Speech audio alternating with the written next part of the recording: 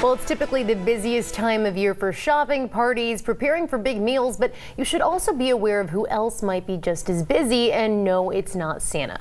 We're talking about criminals. During the holidays, people are carrying around more cash. Homes are filled with gifts, creating the perfect environment for crime. Alarms.org created a list of states with the worst holiday crime rate. California came in at number 38.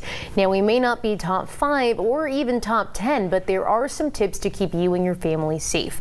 According to Angie's List, research shows 83% of burglars will look for a new home to target if there's a security system in place. Hide gifts in an interior room. You might want to get a safe that doesn't look like a safe, or even upgrade the door lock.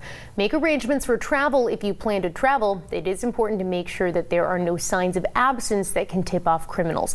And of course, always lock your vehicle.